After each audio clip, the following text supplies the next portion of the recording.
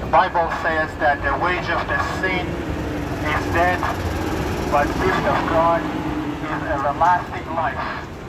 The wage of the sin is death, but the gift of God is everlasting life. The Bible says that if you receive the salvation from Jesus Christ, you will secure your everlasting life. The Bible says that the sin will entangle the world and will driven you to the life that is in the prison, is in the darkness. But Jesus Christ died on the cross and shed his blood to bring the salvation to the heart of the man because he loves you very much. He died on the cross and shed his blood to bring the wisdom of God, which is the cross. And the cross is the wisdom of God because Jesus died on the cross and shed his blood for all the mankind.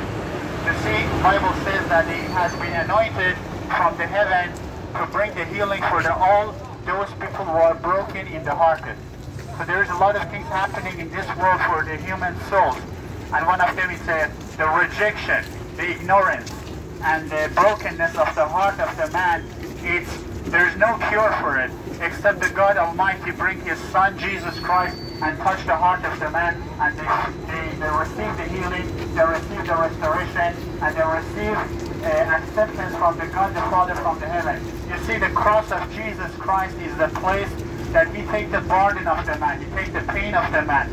And when you lay down the pain and affliction and the sorrows and all this rejection to the cross of Jesus Christ, the Bible says that he will impute his righteousness to you, he will restore you to his love, and he will give you the righteousness and the grace and the mercy. And the Bible says that good news, Bible says that Jesus Christ is the good news. He has come to break you free from the prison. He has come to set you free from the bondage and the shackles. There's a lot of people that they are in the bondage with the drugs, they are in the bondage with the alcohol, they are in the bondage with all kinds of the things that they cannot set free. Nothing they can set them free. You know, when you look at the world, when you go to the money and you go to the politics or power or whatever the world offers you, they will always reject you. Maybe temporarily they can give you something so good. But Jesus Christ, Bible says that he is the rock of the refugee. And Bible says that in the book of Psalm 91, if you find a refugee in God, he will overshadow you by his cover. He's like a mother. He will give you wings that he cover you because he gives you protection. So Jesus Christ will give you protection. He gives you rest. Bible says, come unto me all you weary. This is a tram stop. Please stop. I will give you rest, and the rest in all Jesus Christ. And the Bible says this world will deceive you and will take your soul and he will drag you to the pit of the hell. And the Bible says that there is an everlasting life. There is everlasting life. You will think about it today. What would happen tomorrow if you lose your life?